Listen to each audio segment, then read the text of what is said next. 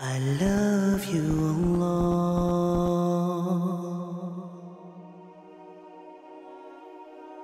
It goes in line with the hadith we have. How can I increase my Iman?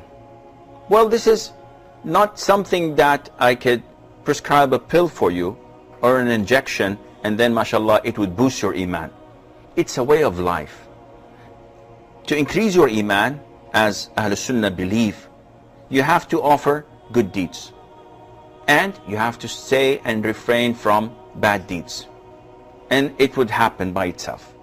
The minute you pray on time, the minute you pray where you're supposed to pray in the masjid, not one prayer but the 5 daily prayers on time in the masjid as Allah has prescribed, the minute you obey your parents and you respect them and you're kind to them, the minute you connect to your next of kin, those who are related to you from your father or from your mother's side, even if they are bad and rude to you, even if they sever the kinship, even if they don't return your calls, even if they don't answer your invitations, you still go and connect them.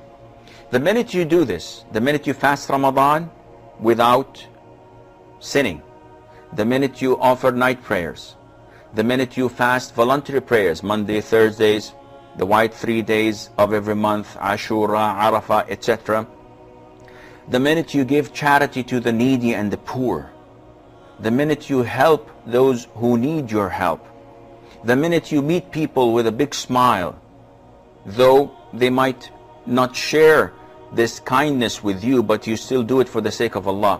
The minute you do all of this for the sake of Allah, you will find that your Iman is increasing a lot. And also, if you were to stay away from sin, you will find that Allah Azza wa Jal is increasing your Iman greatly. Why? Because you're doing what you're supposed to do, and Allah rewards those who do what they're supposed to do.